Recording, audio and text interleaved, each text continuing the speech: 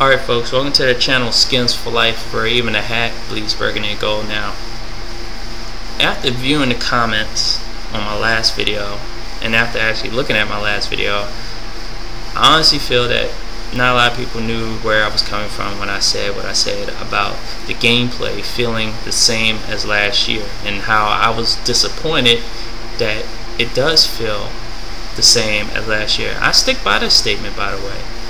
I am disappointed because the developers finally did something that players have been doing for the last 6-7 years with any EA football game, and that's adjusting the settings.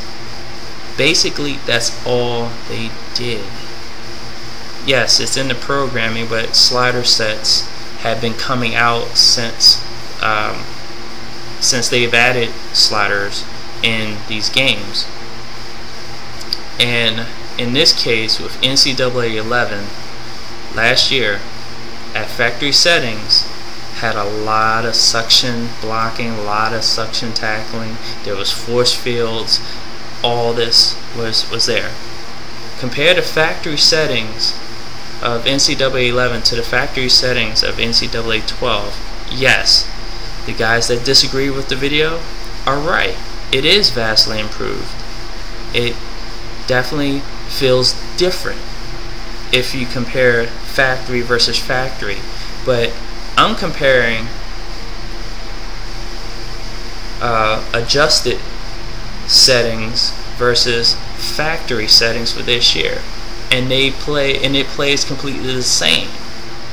Versus put out a slider set suggestion video a long time ago, sometime last year, of course after NCAA came out, that took away the force fields and the suction and reduced the suction blocking and suction tackling. In the video that I'm going to put out next, it's actually a two-part video of the gameplay. You'll see maybe one instance of rocket catching. Where the receiver all of a sudden bursts and gains that separation away from the defender and catches the ball. So you'll see one instance of that.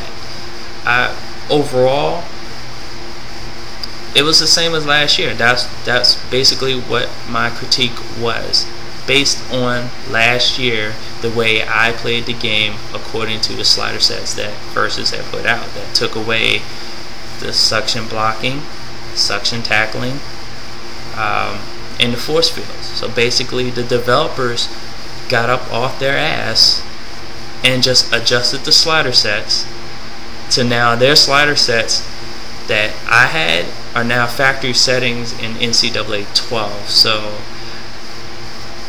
most of the people that disagree with me didn't adjust their slider sets. They didn't fix them. They just kept their factory settings and played it the way the developers made it. So that's really not an indictment on me. That's an indictment on the developers that made the game. Now, hopefully, since one person commented that that Madden needed the major overhaul, not NCAA, I agree with that. Madden definitely needed more of the overhaul than NCAA.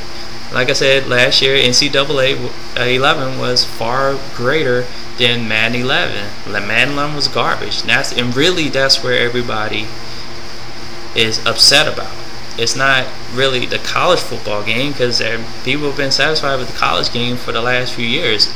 It's just the pro version with Madden just has sucked as of late. So now that we see the footage of Madden and how it's looking so far, that looks good.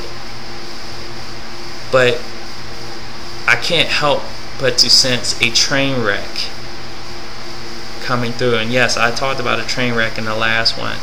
What if Madden plays the same as it did last year? What if, I'm like, yeah, new camera angles, presentation, they're always going to nail. But if it plays exactly the same as it did last year, and again, my standpoint, Some people are going to keep it at factory settings and are going to play it. But if the adjusted slider sets that, again, for Madden, according to Versuz slider sets, and I actually made a comment with that as well, took away the suction blocking, the suction tackling, and the force fields. If that plays the same as last year, I'm going to be pissed too. So you'll see another video, and then there'll be people commenting, calling me a jackass, or not really calling me a jackass, you know, don't listen to them, you know, whatever.